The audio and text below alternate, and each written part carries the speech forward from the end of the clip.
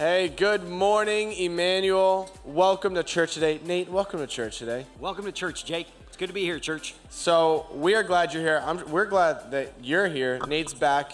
We didn't scare him away from pre-service. I was worried that we would, but we're glad that he's back. And you had a big weekend. We had a big weekend and a big move.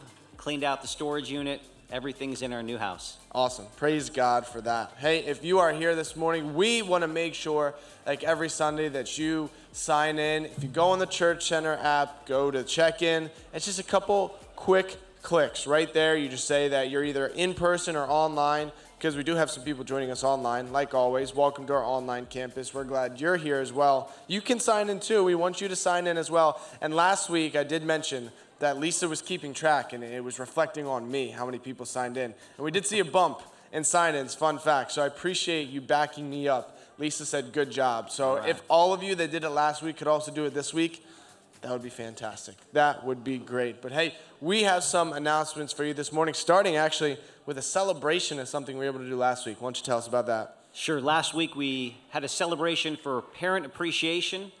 We were so happy to hold our Parent Appreciation lunch last week in the cafe and provide a space for the kids to have fun together. As parents were able to meet and learn about the church's vision for the next generation ministries. Thank you to all the families that came out and spent some time with us after service, especially those teens who helped make cotton candy and snow cones and popcorn. Yeah. Oh yeah. It was great. The kids and the teens got to have fun. We got to have some awesome time with the parents. It was a great time. Now Nate is preparing for our next announcement, because starting this week, you're going to be able to be in this devotional for, I believe it's 3 months, June, July, August. So this is a free devotional that we are gifting to you. You could have picked one up last week. If you forgot, you can pick one up this week. If you're online, reach out to the office. We can make sure you get one. But this is the word for you today is what it's called, and it is a devotional for every day, June, July, and August. We used the same devotional back in December. We got one from the same kind of company that gives us these, and so many people really enjoyed it and loved it that we said, all right, let's do it again for the summer. So these are free for you to take and for you to go through. Should I give a little sneak peek? Yes. What are we going to talk about? What's June 1st? Is that? June 1st is Wednesday. Wednesday. Nate's got his calendar down better than I do. So Wednesday, you are going to read about a new commandment I give to you, that you love one another. That's good. I think a lot of us need to read that one. Oh, that spans over multiple days. Wow. So it's really a valuable devotional, and it's free. It's free. It's free. We just it's free, love it's for you me. so much. That's exactly it. We want to gift you with this, so grab one. There's also an online version, which I think I forgot to mention last week. So if you go to mydevoapp.com and use the access code EDN, you can get it online as well. So you don't even need a physical copy. You can go online at mydevoapp.com using the access code EDN. Did you know? I don't know many things. Did you know that within the Immanuel family, there are more than 20 countries represented? Wow. In my family, I have Ethiopia and India, where our children are adopted from. But to let you know, Sunday, June 5th at noon, here after church at Immanuel, come celebrate Asian American Ministries' 10th anniversary and join us for a cultural flavors picnic. Bring your favorite country of origin or all-American side dish to share as we enjoy diverse food from around the world. Please sign up through the Immanuel app or our homepage. So we hope to see you there. We do. That's gonna be a great time. I'm already preparing. Come hungry for next week. So for those of you who don't know, when you prepare for Shady Maple or the Cultural Flavors Picnic, same thing, right? You got to eat a lot throughout the week and then prepare the day before by not eating as much, so your stomach's expanded to eat a lot. Because there's gonna be a lot of good food there next week. This is a week of preparation for that for next Sunday. I cannot wait.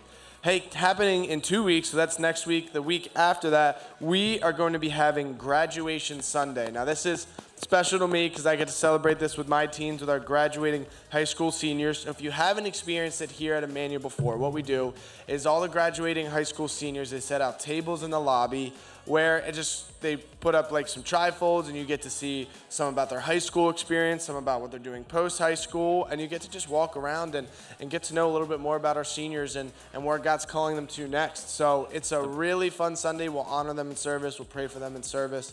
It's just a great Sunday to celebrate the achievement of our high school seniors. We'll celebrate all seniors, but specifically our high school seniors who are really taking a big step into this next season of life for them. So in 2 weeks, that's June 12th, you'll have some seniors here to celebrate with and just to bless. So that's going to be an awesome Sunday. That is June 12th. June 12th is graduation Sunday. And also on Sunday, June 12th, we will be hosting our second annual, yep, you guessed it, Holy Ghost Wiener Roast. Yes. The Wiener Roast will begin at 6 p.m. and we'll start with a time to, if you'd like, eat as many hot dogs as your heart desires. Last year, 2 teens, Josh Martin and J.J. Scott, had a competition and both ate 8 to 10 hot dogs. So if you think you can beat them, please come out. Josh will be there to challenge anyone who is brave enough to take on the feat. He's preparing right now as we speak. He's like preparing for that night. We will then wrap up the evening with some worship and a word from our own Pastor Jake. Hey, let's make this event and a blast together and come out for the Holy Ghost Wiener Roast. It's going to be fun. It's going to be a fun night of worship, a fellowship, and hot dogs. What else could you ask for? You know what they say, where there are hot dogs, the Lord is also. I think that's in Galatians somewhere. I think. Something like that. Hey, we are glad that you have joined us today. We've got a lot of stuff coming up, but we are glad that you're here in this moment with us.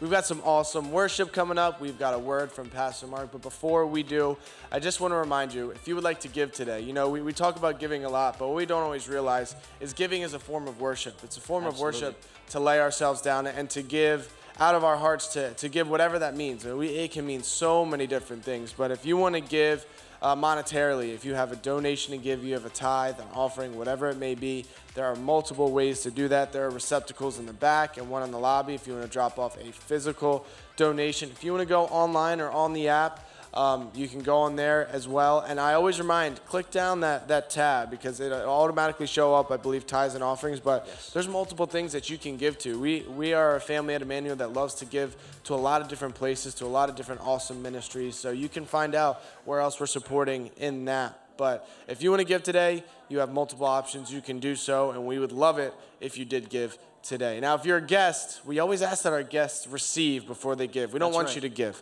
We just want you to receive what we have for you today in service and then go from there. But if you're a guest, don't even worry about it. Just enjoy today with this Immanuel family. And I'm going to pray for our service and our Immanuel family right now. So why don't you pray with me?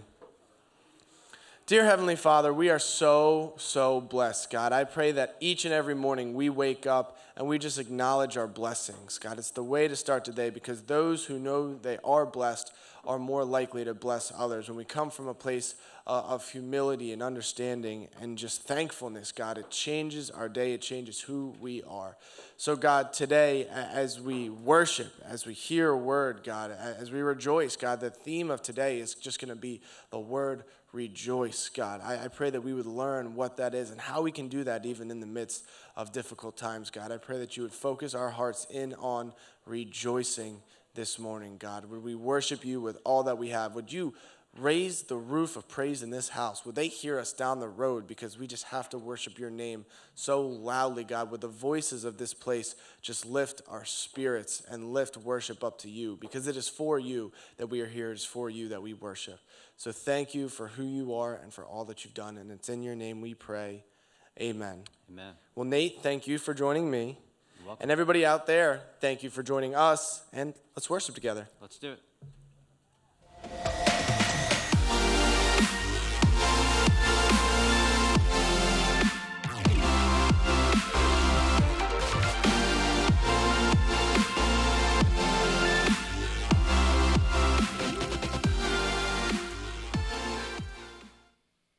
Good morning, Immanuel. Why don't you stand and join us as we worship the Lord this morning?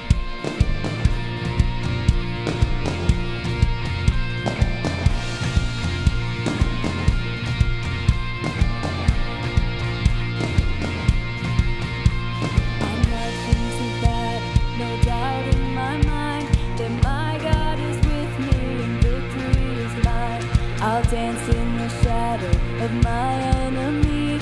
'Cause God is my champion and he fights for me. Yes, God is my champion and he fights for me. Bigger the battle, greater my faith. There is no giant you cannot slay. 'Cause you're stronger than 10,000 armies. You're stronger than 10,000. Oh, oh, oh, oh, oh, oh, oh, oh, oh, oh, oh, oh. No weapon against me will prosper or stand. 'Cause I got a promise from the Son of Man. I throw off my armor and raise up my hands. 'Cause I know my God and I know who I am. Yes, I know my God and I know who I am. Bigger the battle, greater my faith. There is no giant you cannot slay. 'Cause you're stronger than 10,000 armies. You're stronger than 10,000. Bigger the battle, greater my faith. There is no giant you cannot slay. 'Cause you're stronger than 10,000 armies. You're stronger than 10,000. Oh, oh, oh, oh, oh, oh, oh, oh, oh, oh, oh, oh, oh,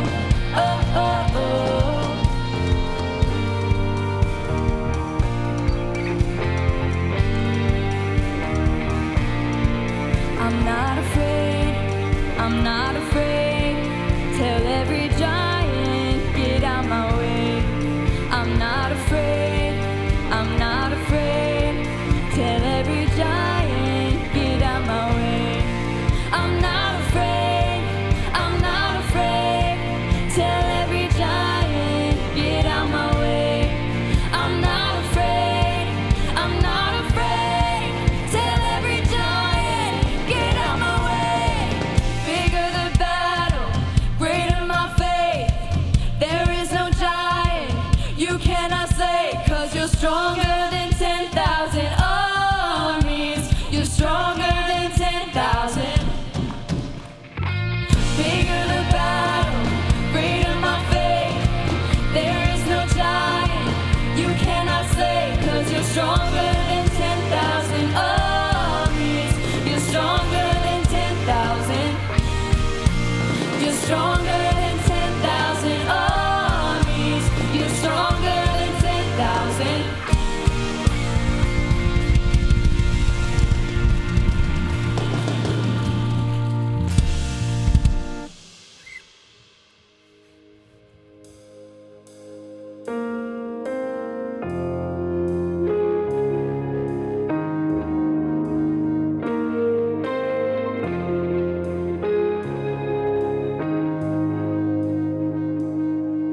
The weapon may be formed, but it won't prosper.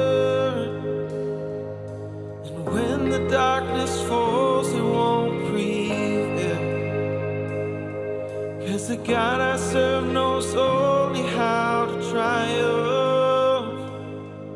And my God will never fail. Yes, my God will never fail. I'm gonna see a victory. I'm gonna see a victory. For the battle belongs to you, Lord. And I'm gonna see a victory. I'm gonna see a victory. For the battle belongs to you, Lord. Oh.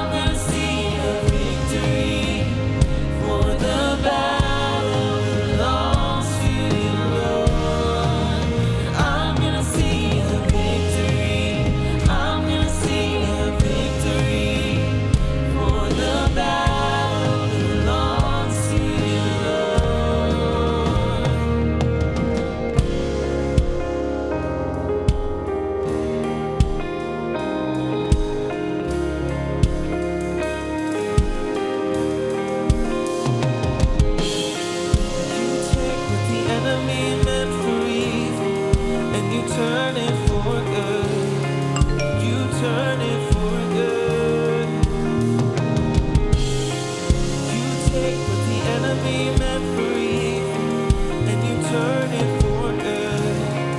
You turn it for good. You take what the enemy meant for evil, and you turn it for good. You turn it for good. Yes, you do. You take what the enemy meant for evil, and you turn it for good. You turn it for good. Oh, you take what the enemy meant for evil, and you turn it for good. You turn it for good. Oh, you take what the enemy meant for evil, and you turn it for good. You turn it for good. I'm gonna see a victory. I'm gonna see a victory. For the battle belongs to you, Lord. And I'm gonna see a victory. I'm gonna see a victory. For the battle belongs to you, Lord. I'm gonna see a victory. I'm gonna see a victory.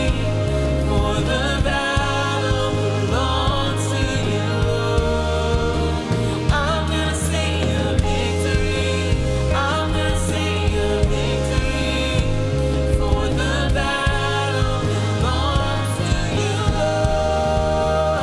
You take what the enemy meant for evil, and you turn it for good. You turn it for good. Oh, you take what the enemy meant for evil, and you turn it for good. You turn it for good.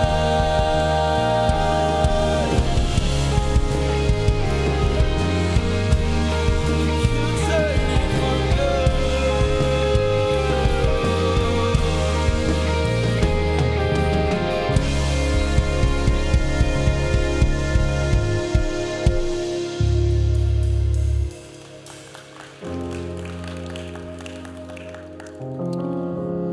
Psalm 46 begins with these words: God is a safe place to hide, ready to help when we need him. We stand fearless on the cliff edge of doom, courageous in the sea storm and earthquake, before the rush and roar of oceans and the tremors that shift mountains. God fights for us. God of angel armies protects us. And then the last part of verse 46 ends with these words: be still and know that I am God. We're going to carve out some time to just pray together. You may want to pray for people around you. You might want to pray for any number of things. Let me just suggest three.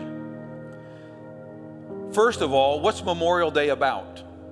This is Memorial Day weekend. Memorial Day is about honoring and recognizing those who have sacrificed themselves that we may enjoy freedom. Some of you have relatives who have paid an ultimate price, and we want to acknowledge that and to honor them. Many of you have relatives that are serving in harm's way in different places in the world, and we want to pray for our nation today and for those that are in harm's way. Another national tragedy occurred this week on Tuesday in Texas. I think it would be very appropriate for many of you to just take the next few moments and lift up the family members of those 19 children who have died and the 2 families of the teachers that passed away as well. But as Psalm 46 says, God is with us in the storms of life. So maybe you're going through your own storm and you just need to know that you can run to God, who is our safe place.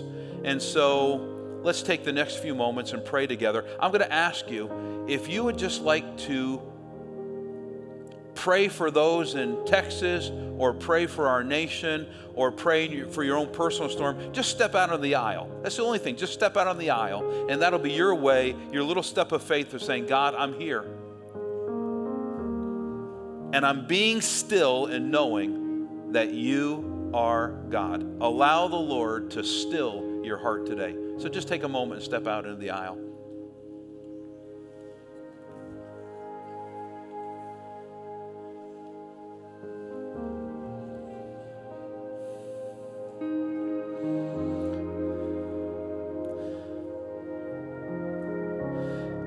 Father, when it feels like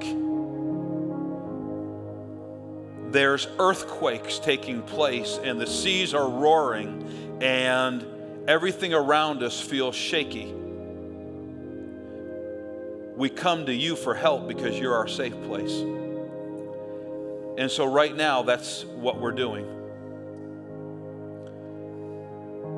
For those that are in a storm, their marriage is in trouble, finances are in trouble, their kids are in trouble, there's trouble at work. Help.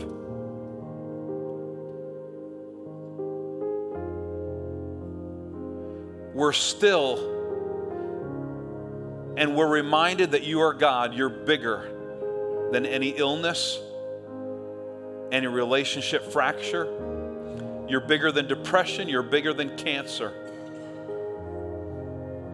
You're bigger than any tragedy. Father, we lift up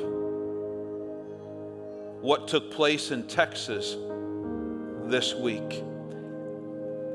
And just like we've sung, what our enemy intended for evil, you bring good out of it. We don't know what that looks like at this moment, but bring good out of that horrible tragedy. Bring your people together to be Jesus' arms and feet. We acknowledge today that we are broken, that systems are broken, that our country is broken, and we need revival in our midst to break out. And God, begin it with us. Stir our own hearts to realize that there is nothing that is impossible for you. And as we look to you for help, as we run to you as our safe place, you will meet us at our point of need, because we are more than conquerors through Christ. Fill us up again with the Holy Spirit. Fill us up again with hope for the future. And all God's people said, amen. Let's continue to worship.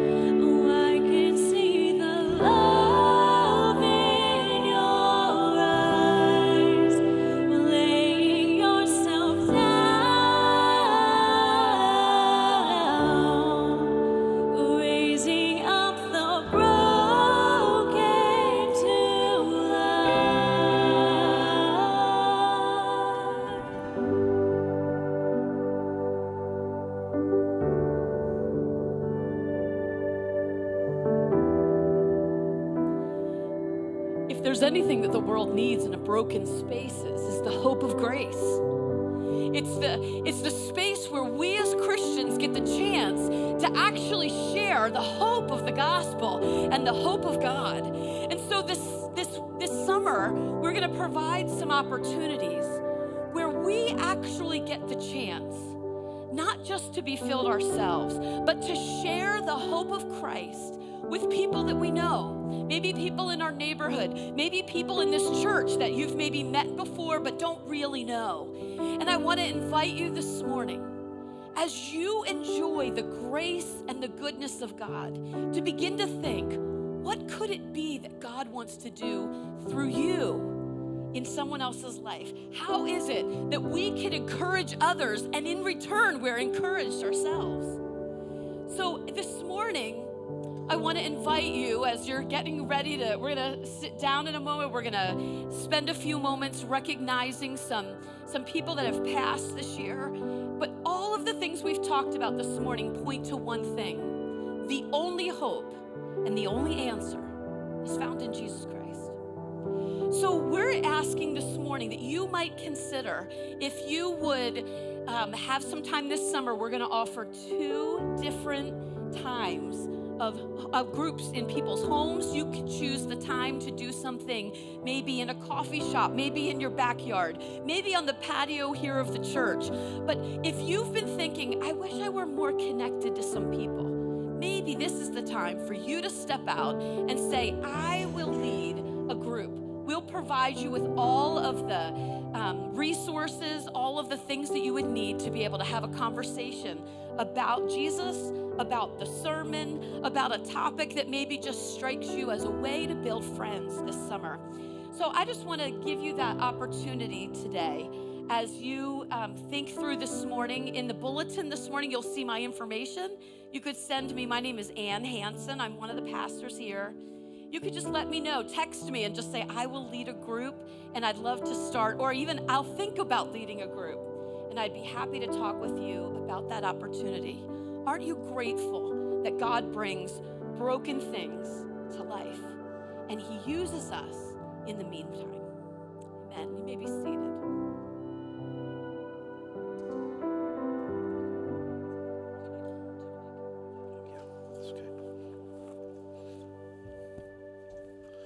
Thanks, bud. One of the things that we do on Memorial Day weekend is remember those within our church family who have passed away this past year and to honor them.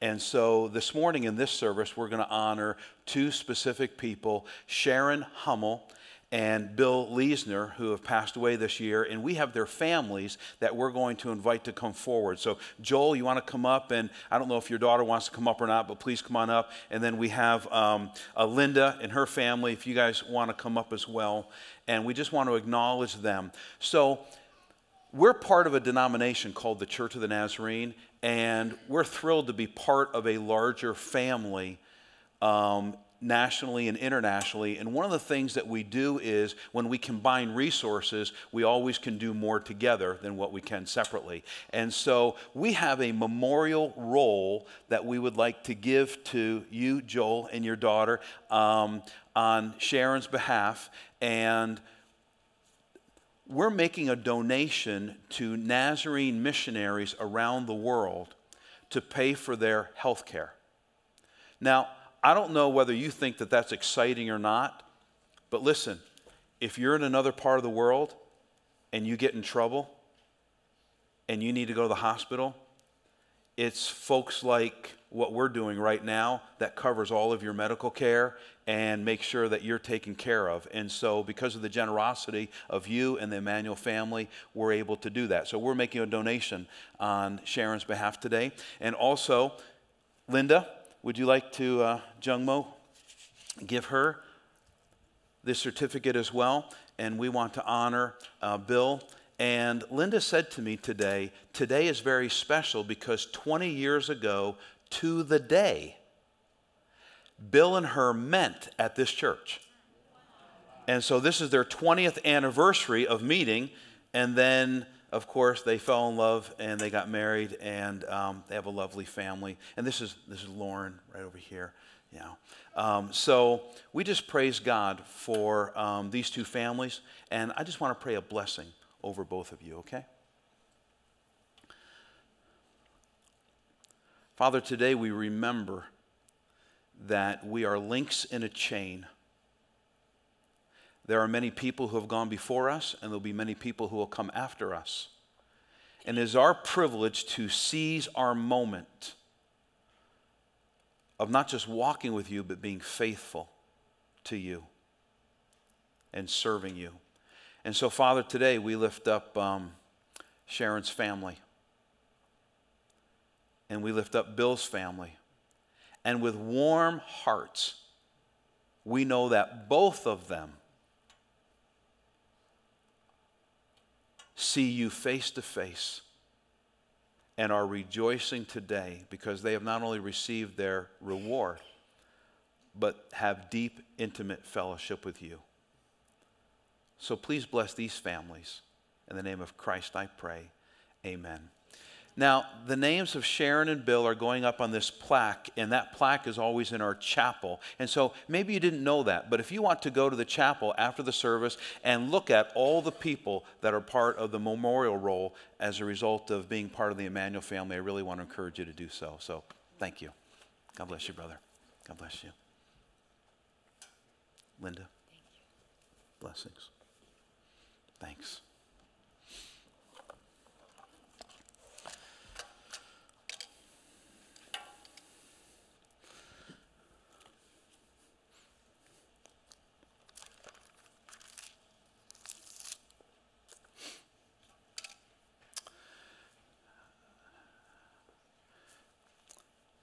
For the month of May, we've been in a series called Mindcraft, Learning to Think Like Jesus.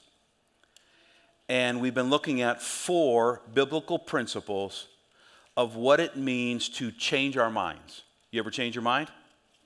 I want to go to Applebee's. No, I don't. I want to go to Bertucci's. No, wait a minute. Let's just go to Panera's. Okay, let's get a hot dog at Costco.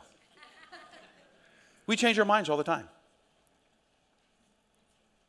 What's it mean to change your mind in order to think the way Jesus thought? That's what this series has been about. We've looked at the replacement principle, the renew principle. Last week was the reframe principle. And I want to close out this series by talking about the rejoicing principle. So turn in your Bibles to Acts chapter 16. I'll begin reading in verse 16, and hold on to yourself. I'm going to read 24 verses.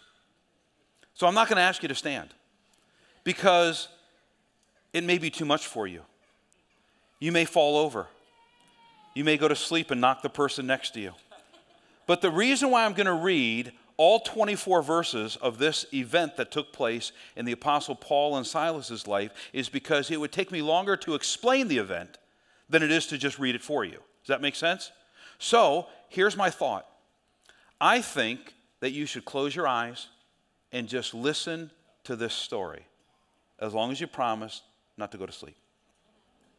Acts chapter 16, verse 16. One day, as we were going down to the place of prayer, who's the we? Luke, Timothy, probably several other people, and Paul and Silas, the main characters in this story. We were going down to the place of prayer. We met a demon-possessed slave girl. She was a fortune teller who earned a lot of money for her masters. She followed Paul and the rest of us, shouting, "These men are servants of the Most High God, and they have come to tell you how to be saved." This went on day after day until Paul was so exasperated that he turned and said to the demon within her, "I command you in the name of Jesus Christ to come out of her." And instantly it left her. Her master's hopes of wealth were now shattered, so they grabbed Paul and Silas and dragged them before the authorities at the marketplace. "The whole city is in an uproar because of these Jews," they shouted to the city officials. "They are teaching customs that are illegal for us Romans to practice." "Is that true?" it's not. A mob quickly formed against Paul and Silas, and the city officials ordered them stripped and beaten with wooden rods. The Greek word is scourged. Do you know somebody else who was scourged? Jesus. They were severely beaten and they were then thrown into prison. The jailer was ordered to make sure that they didn't escape. So the jailer put them into the inner dungeon and clamped their feet in stocks. Around midnight, Paul and Silas were praying and singing hymns to God, and the other prisoners were listening. Suddenly, there was a massive earthquake, and the prison was shaken to its foundation. All the doors immediately flew open, and the chains of every prisoner fell off. The jailer woke up to see the prison doors wide open. He assumed that the prisoners had escaped, so he drew his sword to kill himself. Why would he do that? Because listen, in Roman times, if a jailer allowed any of his prisoners to escape, the penalty was death. And so it was better for him to commit suicide than it was for him to die at the hands of the Romans. But Paul shouted to him, "Stop, don't kill yourself, we're all here." The jailer called for lights and ran to the dungeon and fell down trembling before Paul and Silas. Then he brought them out and asked, "Sirs, what must I do to be saved?" They replied, "Believe in the Lord Jesus and you will be saved, along with everybody in your household." And they shared the word of the Lord with him and all who lived in his household. Even at that hour of the night, the jailer cared for them and washed their wounds. Then he and everybody in his household were immediately baptized. He brought them into his house and set a meal before them, and he and his entire household rejoiced because they all believed in God. The next morning, the city officials sent the police to tell the jailer, "Now let these men go." So the jailer told Paul, "Well, the city officials have said you and Silas are free to go. Go in peace." But Paul replied, "They have publicly beaten us without a trial and put us in prison, and we are Roman citizens. So now they want us to leave secretly? Certainly not. Let them come themselves to release us." Little attitude there. When the police reported this, the city officials were alarmed to learn that Paul and Silas were Roman citizens. So they came to the jail and apologized to them. Then they brought them out and begged them to leave the city. I'll get to the part at the end of the message of why they begged them to leave the city. When Paul and Silas left the prison, they returned to the home of Lydia. There they met with the believers and encouraged them once more. Then they left the city.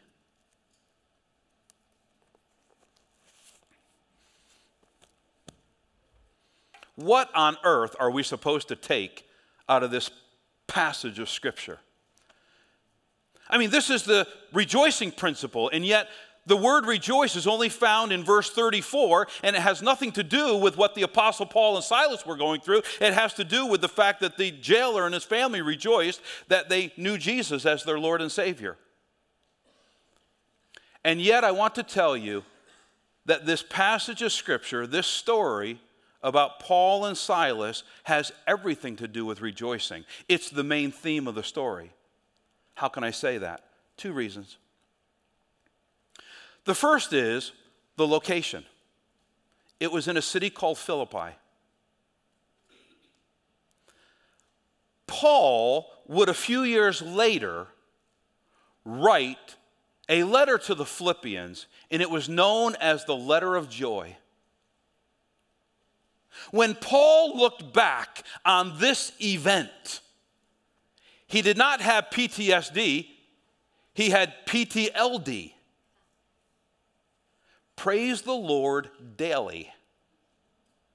You know why? Because it was this event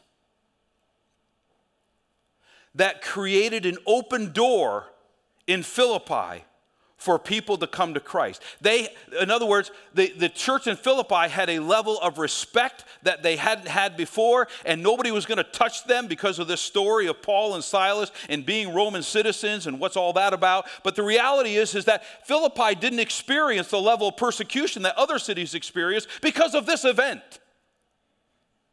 And the church prospered there. And so when Paul looked back a few years later on this event, all he could think about was, praise God that this happened. There's a second reason why this story is really about rejoicing, and it's found in the 10 words on which this entire story turned. Here are the 10 words. Paul and Silas were praying and singing hymns to God. These are the most important 10 words in all of the 24 verses.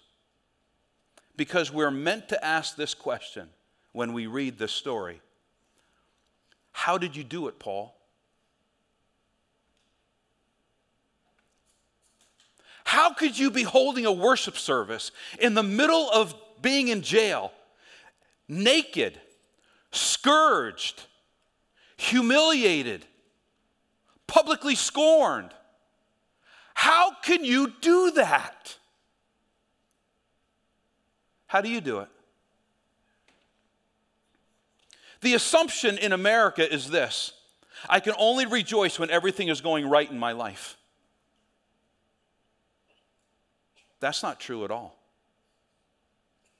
You can live with two opposite feelings at the same time. You can be sad yet rejoicing. You can be going through great heartache and yet rejoicing in God. You can be going through a financial depression. You could be going through a bankruptcy. You could be going through a divorce. It doesn't mean that you're happy, happy, happy. It does mean that deep on the inside of you, there is a joy in Christ that no one can take away. And that's exactly what this scripture passage is about. Yes, the Apostle Paul and Silas are under dire circumstances. I mean, you and I would fall apart probably if we experienced what they experienced, and yet in the middle of it all, we see them singing, "A mighty fortress is our God." How do you do that? That's the question before us this morning. How do you rejoice in good times, but especially in difficult circumstances? Still being connected to reality, still feeling your feelings, still going through deep waters and acknowledging them as going through deep waters, but how do you maintain a level of rejoicing in the middle of it all? To answer that question, I think it's really best to ask 3 questions of this text. The first is, what does it mean to rejoice in God? Rejoicing is simply this: being happy in God because of who He is and what He's done, regardless of outward circumstances. Some of you are saying, easier said than done. I know. That's why you have to learn it. It's not natural for us to rejoice in the middle of difficult circumstances. But not only is it possible, for the Christian, it's normal. It's being happy in God for who He is, His character, and what He's done, regardless of outward circumstances. We use phrases like this: well, praising God, glorifying and magnifying the Lord, worshiping the Lord. All of these are rejoicing terms. Psalm 34, 1-3 says, "I will praise the Lord at all times. I will constantly speak of His praises. I will boast only in the Lord. Let all who are helpless take heart.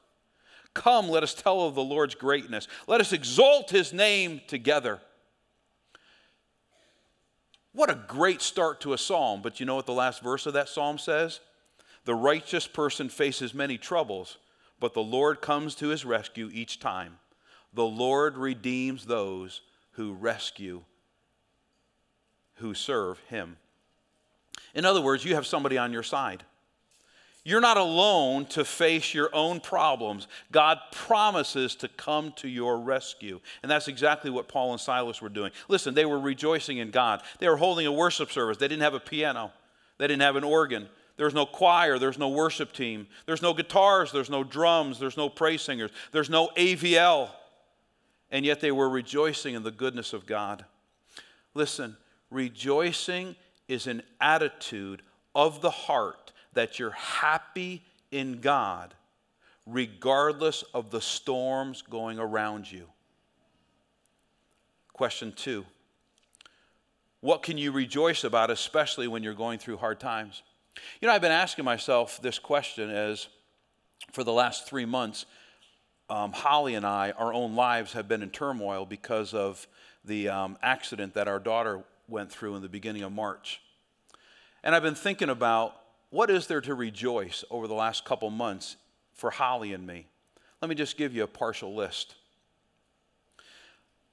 Our daughter is alive and expected to make a full recovery. June 5th, she will go to the doctor, and there is every indication that the doctor will release her from all restrictions.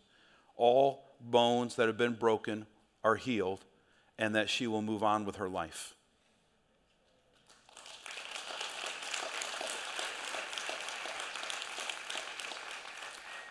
We've been able to see our grandkids a lot more, right? We were in 2-week cycles there for a while. 2 weeks we're home, 2 weeks we could go out, 2 weeks we're home, 2 weeks we go out, and we're just hanging out with our family and doing everything, trying to maintain a couple homes at the same time. In the middle of all that, we got a chance to put our grandchildren to bed, read them bedtime stories, go for long walks. We've seen lots of our grandchildren. On the long drives back and forth, I've been able to feed my mind by listening to audiobooks and podcasts, as well as spending hours in silence just praying and being in God's presence. Holly and I have been rejoicing for the many prayers, cards, notes, texts, phone calls, gas cards, restaurant cards, and meals that you have graciously provided for us in the midst of our craziness. Your names are on our lips as we give praise to God. Thank you. I got COVID in the middle of all this. I had to quarantine for 5 days.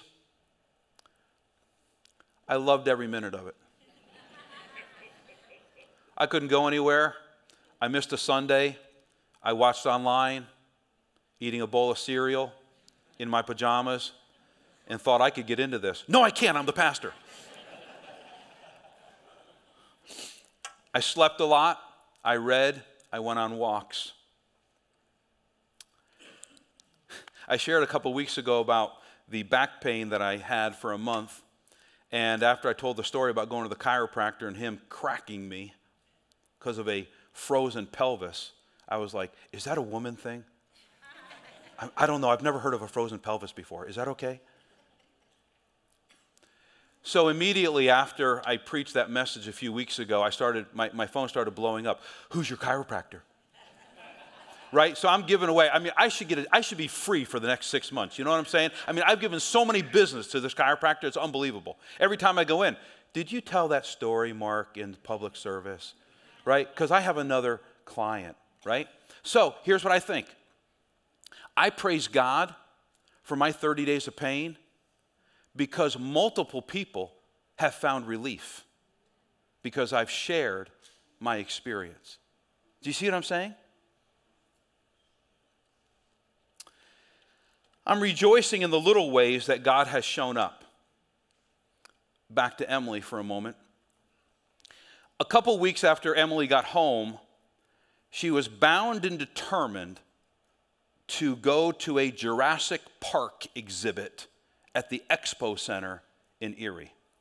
She had bought tickets for the family, before her accident, and Holly was there, I was home, and Holly said, do you really think that's a good idea, honey? You're just home from the hospital a couple weeks. Mom, I've got my own family now. Okay. Hey, how many of you know your adult kids? Prayer is the main key, right? I'm just telling you. You can't tell your adult kids what to do. Okay? And so they put Emily in the car and put the wheelchair in the back, and her leg is sticking out really far, and they were late to the expo exhibit, and Trevor got pulled over by a state policeman for speeding. State policeman walks up to the car, looks over, and says to Emily, "I was there at the accident." And starts crying. State policeman. And says, "We all thought you were dead." Holly's in the back. "Thank you for saving my daughter's life." It was just a little God moment. You know what I'm saying? Where God showed up. Trevor didn't even get a speeding ticket. Praise God. You know what I'm saying? Now, why have I spent the last few minutes just talking about personal things?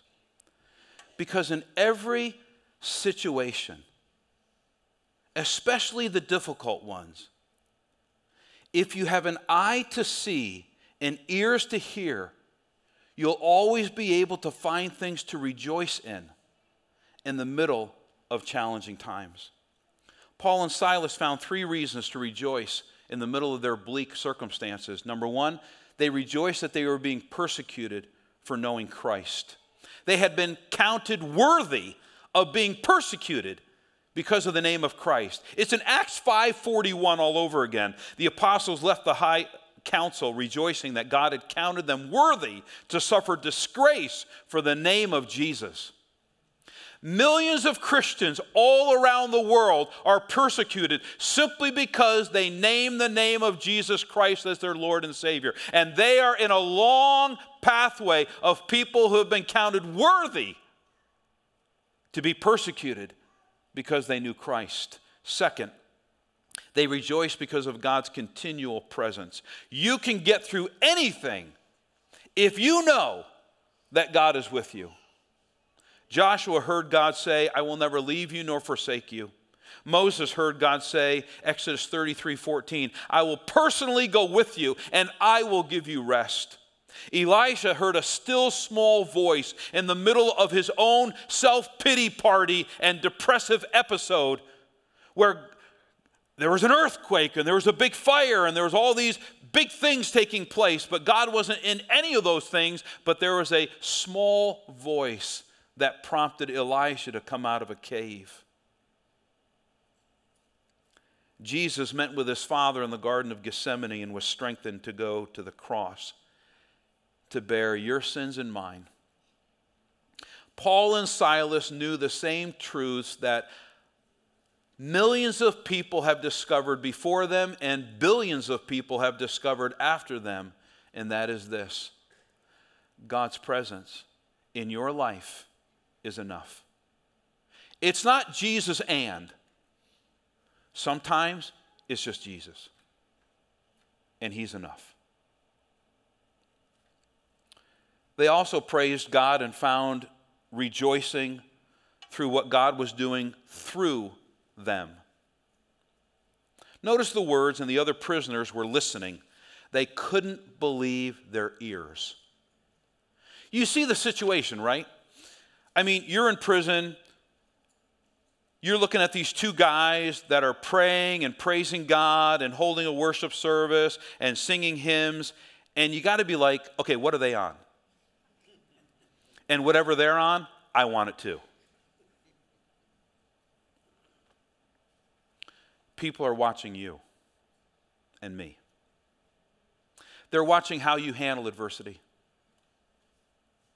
It's okay to feel your feelings. It's okay to go through deep valleys. It's okay to experience all the emotions that go through deep valleys. Many of the Psalms are laments. We should be lamenting as a nation. It makes sense to be doing so this week. And yet people are still watching. You've got these guys that are looking over at Paul and Silas thinking, what are they thinking? What do they know that I don't know? What do they have that I don't have? Who do they know that I don't know? And this provides Paul and Silas with an opportunity to share Jesus. There is no coincidence that at that very moment, a massive earthquake takes place. And this massive earthquake breaks all of the chains and releases all of the prisoners, and the chaos begins to break out. begins to break out, and the jailer comes down, and the jailer's ready to kill himself because he just assumes that everybody has run away. And Paul says, stop. You don't need to do that. You've got a family. We're all here. Can you imagine what it must have been like for Paul and Silas to talk all the other prisoners into staying?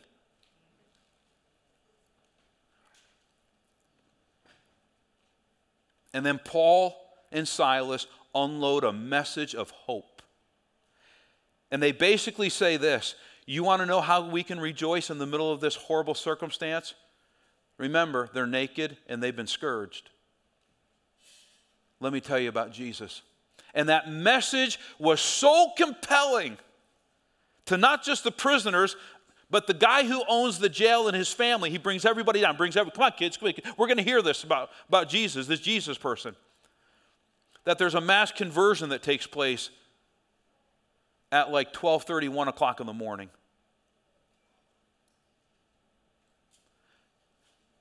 You know why we can rejoice in difficult times? Not just because God is always with us, but God is always working through us.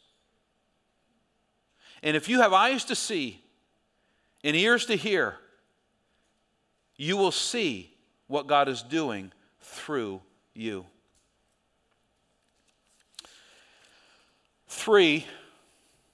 Third question.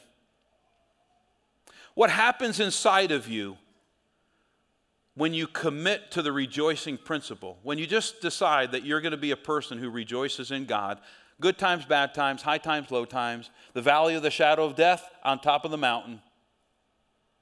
3 things will happen. First of all, you gain a better perspective on life.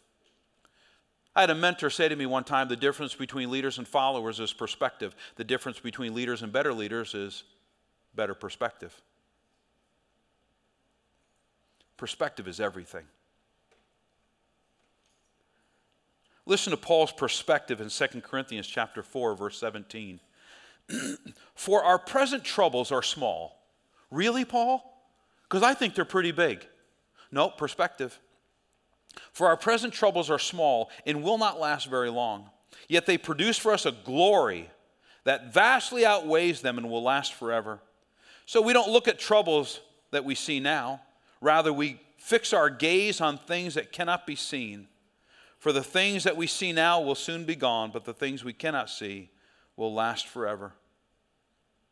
The most beautiful and expensive diamonds are the ones that have been cut the most. Think about that. The most beautiful and expensive diamonds are the ones that have been cut the most. They have the most facets, and they shine the brightest. God is producing glory in your life. You ever wonder what that word glory means? Oh, the glory of God. Well, guess what? Paul is saying that there's a glory that's being worked out in us. What is that glory? None other than the presence of the Holy Spirit himself. In other words, God's glory is flowing through you, and you begin to shine, and people begin to say, what is it about her? What is it about him? I'd be on the floor in a fetal position if I went through what they went through. Paul, how did you do it?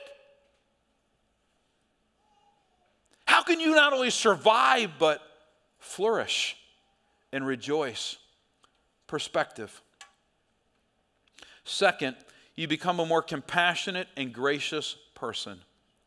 When you have a rejoicing mindset, you actually become more compassionate and gracious. Verses 38 and 40, when the police reported this, the city officials were alarmed to learn that Paul and Silas were Roman citizens. So they came to the jail and apologized to them. Then they brought them out and begged them to leave the city. When Paul and Silas left the prison, they returned to the home of Lydia. There they met with believers and encouraged them once more. Okay, what's going on in this story? It's a little weird, right? It feels like Paul's being a little uppity. like, you did this to us publicly and now you want us to like skirt away privately. It feels like the Apostle Paul has a little bit of an attitude. Actually, it's quite the opposite. These verses that I've just read are some of the most kind, gracious, and compassionate verses in the New Testament, and here's why. Did you know that it was illegal and punishable by death to scourge a Roman citizen without trial?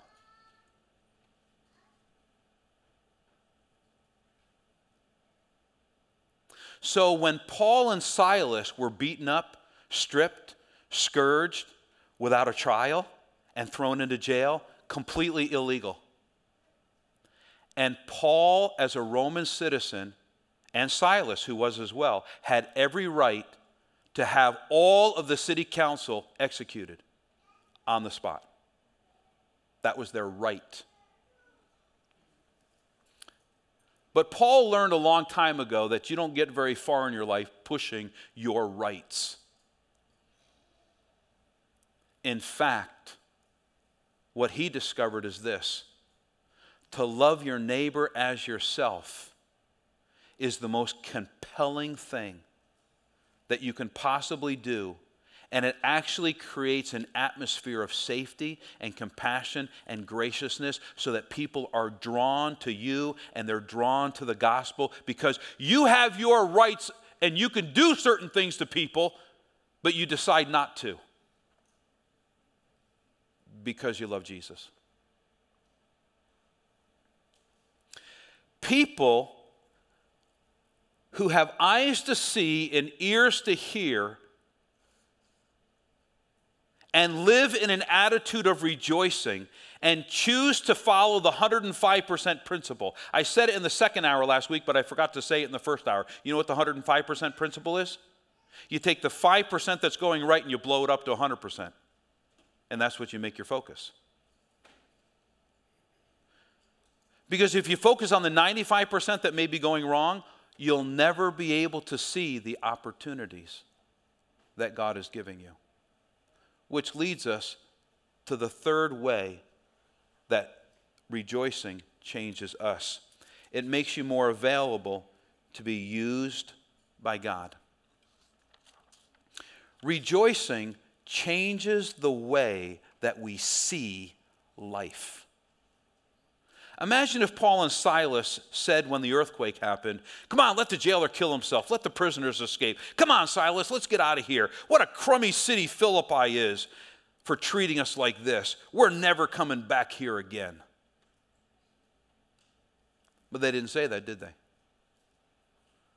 When they had opportunity to leave, they talked all the other prisoners into staying. I don't know how you do that, by the way. And it resulted in a little mini revival in the middle of the night. In every hard thing, you have an opportunity to see it a different way. And if you stay in an attitude of rejoicing and praising God, you will see how God is at work all around you. So every week I've been encouraging you to take a next step by giving you some homework. For those of you who don't like the word homework, that's totally fine. Call it an activation step of faith. Is that better? Here's the activation step of faith for this week. Every day, make a list of 10 things to rejoice in. Every day. Every day, get out a sheet of paper, let a 3x5 card, just notebook paper, whatever it is, and just write 10 things you're rejoicing in. So here's mine today. I was given another day to enjoy my family and fulfill my calling. I rejoice in that today. I have been called to pastor and preach, and I love it. 2, Holly. So I got a text this morning. Holly is up with our daughter, Emily, and her family, and spending Memorial Day weekend with them. And Holly sent me a text this morning and said, I love you and I can't wait to see you tonight. And I thought, she's even talking to me. After 38 years, she talks to me, and it seems like she loves me. My relationship with my daughters, son-in-laws, and my grandchildren. Holly and I enjoy a warm relationship with our children and grandchildren. Not a day goes by where we are not texting each other back and forth or sending little silly Instagram posts, trying to make each other laugh. I rejoice in that. I rejoice that I have a Bible that instructs me and corrects me and guides me. I rejoice that I have the Holy Spirit inside me to guide and comfort. I rejoice that our kitchen is being remodeled. We ordered the cabinets in November and they came in last week.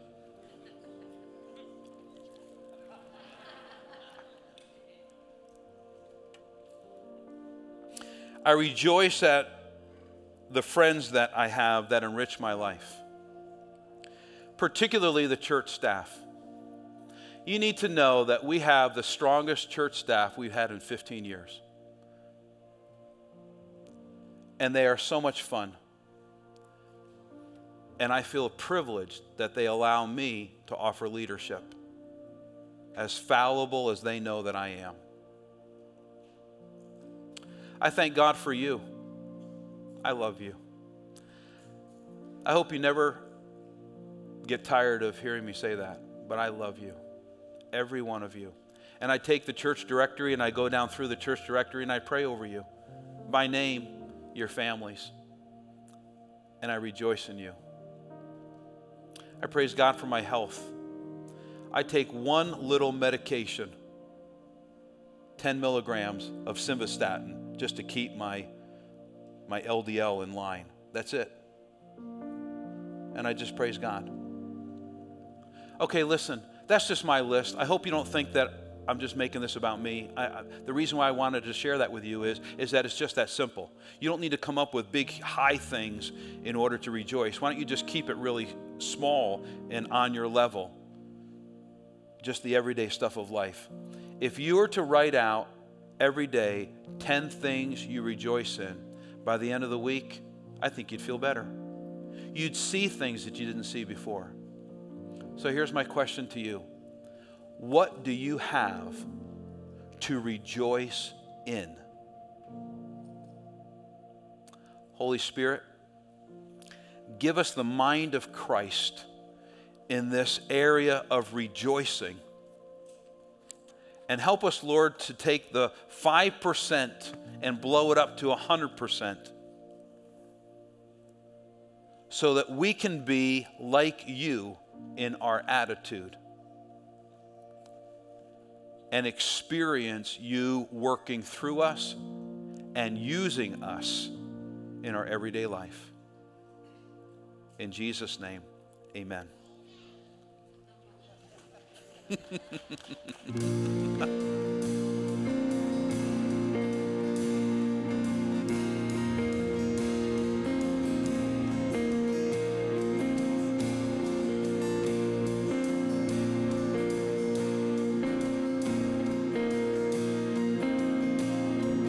Christ is my firm foundation, the rock on which I stand when everything around me is shaking. Oh, I've never been more glad that I put my faith in Jesus, 'cause He's never let me down. He's faithful through generations.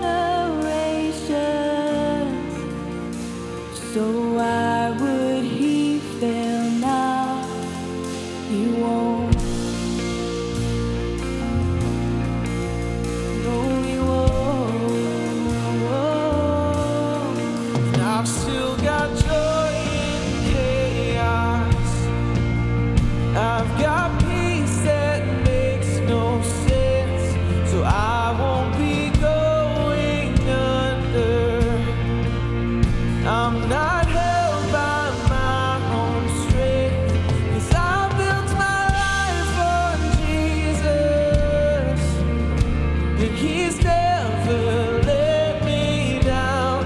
He's faithful through every season. So why would he fail now? He won't. He won't. He won't fail. He won't fail.